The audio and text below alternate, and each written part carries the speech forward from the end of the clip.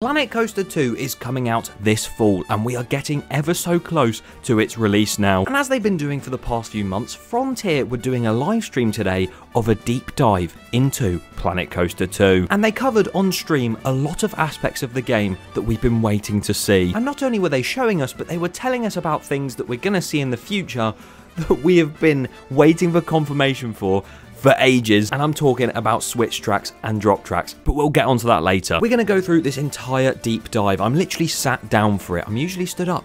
That's when you know it's serious. And we're going to analyse it all and see what's coming to the new Planet Coaster sequel. So if you do go on to enjoy this video and you want to see more in the future about Planet Coaster 2, especially when it comes out, then please be sure to subscribe to the channel. We're almost at 90,000 subscribers now, which is insane. So if you want to help towards that goal, it'd be greatly appreciated. So if you didn't know, Planet Coaster 2 has been having a few different sort of teaser announcements, and then we've seen these deep dive videos. And more recently before that, they actually hosted a booth at Gamescom. I had to make sure I got the com, not con, because I thought it was a convention, but it's not. I'm stupid. But at their booth, you could go up to a screen and play Planet Coaster 2 on one of the computers. And many people noticed many different things, such as turntables being on water coasters and log flumes, a load of different coaster builder mechanics and stuff, but there's a few more that I missed out in my previous video, and I'm going to quickly go through them now. Someone has noticed that the guest entrances where they enter the park,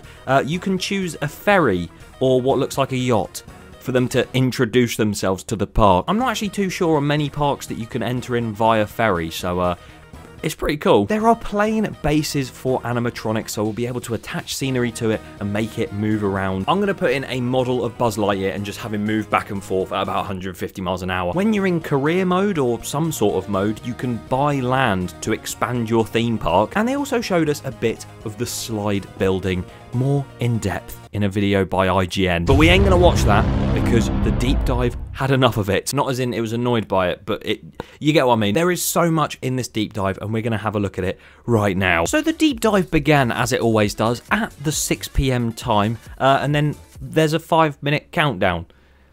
So technically it's a 6:05 deep dive. That wasn't meant to rhyme, but it sounded kind of cool. The first segment was all about a different game called Elite Dangerous, so as much as people might be interested in that, I've never played it in my life.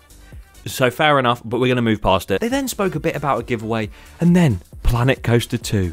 It's time! And this episode was called Boundless Creativity, because there ain't no bounds in the creativeness in this game. They load up into a very sand-prominent park. Odd choice. And from the entrance, they start showing the new path tool in all its glory. And we've covered this before, but not only is the classic path tool in the game, which I don't think a lot of people are going to use considering it was so annoying, they've now got a line tool where you literally just drag out a line and it makes a path. A draw tool, which is going to be insane. The fact you can just draw down paths. I can draw a path the same as this circle. Big Dipper coaster. There's a stamp builder where you just stamp down pathing pieces, and that's how that works. A rounding tool to round off the edges of certain pathways. A path brush to change the color and texture, because the amount of times I've put the wrong texture in on a pathway and I just have to go around clicking it. What's the point? That brush is going to be useful, and so is the edit tool. That'll be very useful too. But yeah, the line builder literally has so many different options on it. You can turn it into a curved line, a straight line, or you can even do all the terrain styles, the connections, line width, fixed length. Bloody hell, there's so much more than there was before. And it is a really nice pathing tool. But we're here for the pools and the roller coasters. I am a floor expert and a rock expert though. And by using the pool tools, you can create your very own pools. You wouldn't have guessed it. And this has a similar feature where you can draw it out, you can make lines, you can stamp it down, round it out, brush over it. What are you going to brush a pool over with?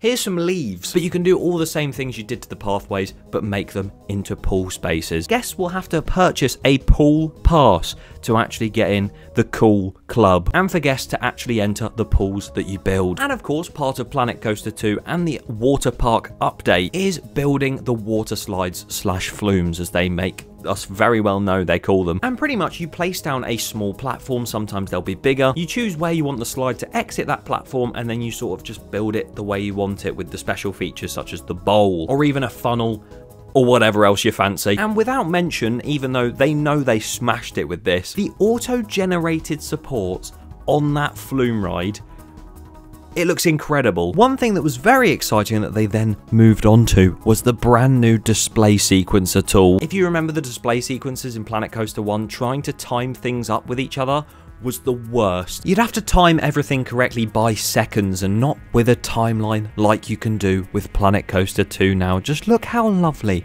that looks and how my eyes aren't straining just looking at it. That is literally some of the best news, and I completely forgot that we needed that.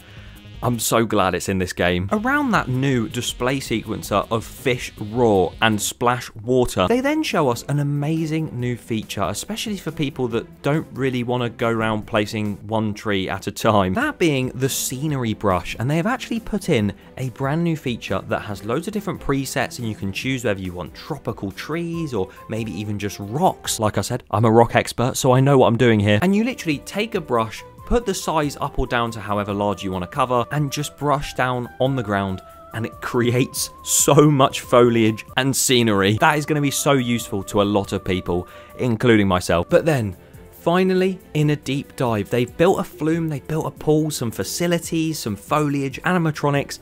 What's missing in a game called Planet Coaster 2? A roller coaster. And genuinely, the chat went crazy as soon as they said they were going to build one. And they pan over to a brand new area of their park, and you can see they bring up the blueprint. There are so many different coasters down there, but some of them do look really cool, as do some of the names in this brand new menu. We had only a few coasters on this menu before, but now we have an entire list. There's an F&N Thriller Industries Antique Water Coaster.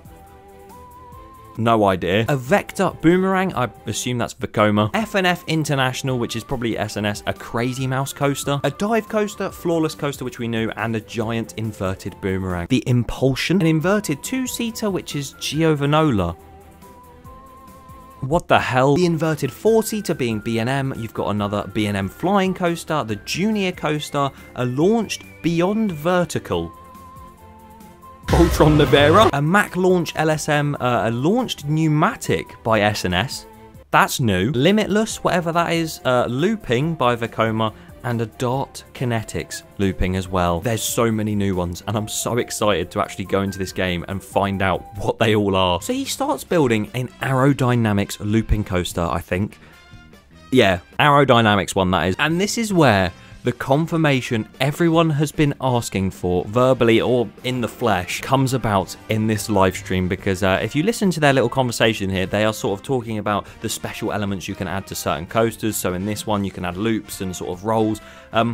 Listen to what they say about other coasters in the game. So depending on the coaster, you'll have different special pieces available for you. So this one, loops and rolls. Some other new coasters have special pieces such as switch tracks and drop tracks. Switch tracks and drop tracks, okay. Which are very exciting. They are.